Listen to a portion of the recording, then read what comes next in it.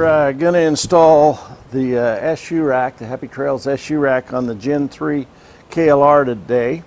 And our bolts in the upper positions here are 8mm by 75 socket head cap screws, and in the front where we're going in with the foot peg, it's an 8 by 50. So it's going to be a real simple install. We're not going to relocate turn signals or anything.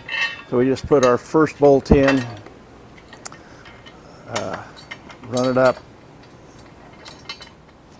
Okay, so once we've got all the bolts in place, we want everything rattling loose. It's really critical that we go ahead and do things like that. So all the bolts are in, they're rattling loose.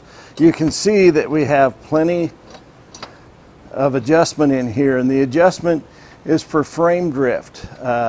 These holes can change locations in the different bikes when they weld up and when the frame draws, and the same thing can happen with us. So we've got plenty of adjustment in here. We're going to get the other side on and have it at the same place.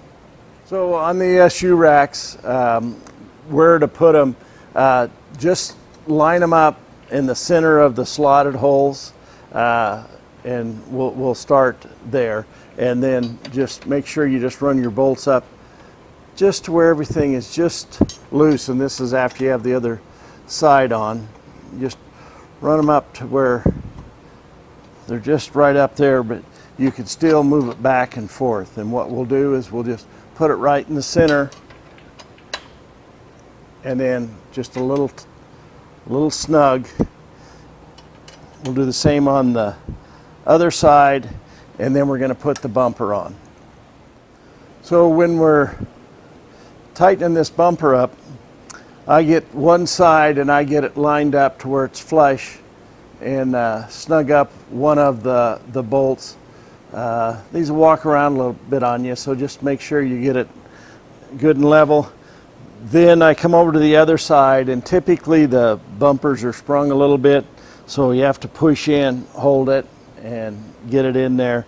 And I should have showed you earlier, but the slots in these bumper tabs, one's going horizontal and the other one's going vertical, so you'll have lots of adjustment. We don't need that adjustment today because everything's fitting very, very well, but after you're out and you use them and the bike falls down and things get tweaked, that'll let you get everything adjusted later on.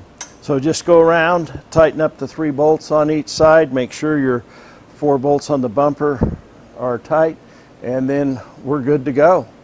The Gen 3 KLR racks are on the website. There'll be a link down below that you can use to order them. Our first batch of racks is in, and I think most of them are already sold, but we'll have some more in a few more weeks. So give us a try. Thank you.